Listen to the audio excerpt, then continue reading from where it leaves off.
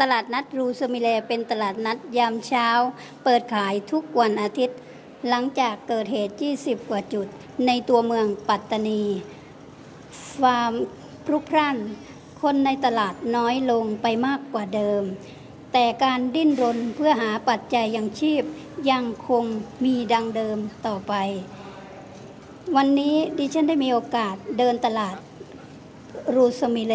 เห็นฟาร์มหลากหลายในตลาดรูสมิเลเสื้อผ้ามือสองมากมายก่ายกองแต่ดิฉันมาสะดุดตาเห็นข้าวโพดและฝักอ่อนของข้าวโพดจึงเดินเข้าไปคุยกับอาเบแอซึ่งเป็นคนหนึ่งซึ่งมาค้าขายในตลาดรูสมิเลลูกต้องออกมีการอะไรลูกต้องออกเพราะว่าเลี้ยงลูกใช้ของที่ใช้ของอันนี้ถ้าไม่ใช้ของเสียของนะต้องเยอะต้องออกทุกวันเลยตอนนี้ต้องออกทุกวันกลางคืนก็ออกทุกกันออกขายเหมือนกันกลางคืนนะขายที่ไหนบ้างขายที่ไหนกลางคืนละตลาดที่ภูยุทธเขาภูยุทธกลางคืนภูยุทธ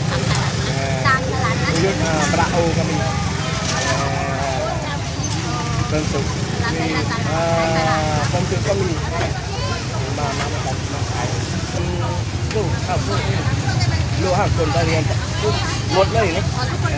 เสียมอได้ออกเป็นช่างคนเดียวแล้วเป็นช่างตอนนี้เรียนไม่ออก2 คนเรียนมอคนเดียวอยู่บ้าน2 คนจะเอาแล้วเรียนมอคนเดียวปี 5แล้วข้าวโพดแล้วก็พูดอีกทีเรียนลูกส่งลูกเรียนข้าวโพดส่งลูกเรียนลูกเรียนใครก็พูดลูก5 คนของอาเบแอเรียนหนังสือทุกคนด้วยอาชีพที่เบแอทำเป็นความภูมิใจของคนเป็นพ่อเป็นความภูมิใจของคนเป็นพ่อเบแอบอกว่าปุ๋ยที่จะใส่ในพืชเราสามารถใส่ได้ทั้งปุ๋ยเคมีปุ๋ยธรรมชาติแต่เพื่อสุขภาพเบแอเลือกที่จะใช้ปุ๋ยธรรมชาติไม่ว่าจะเป็นขี้เป็ดขี้ไก่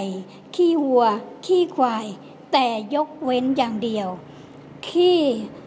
ไม่อยากให้มีในครอบครัว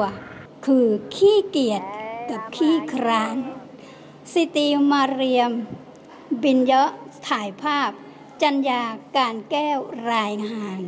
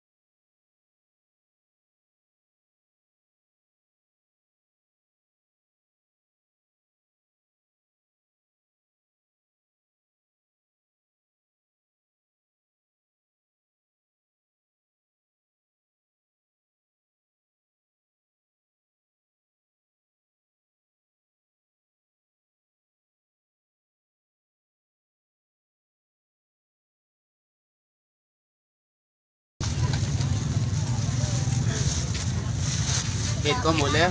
ไอ้เก่งเรียน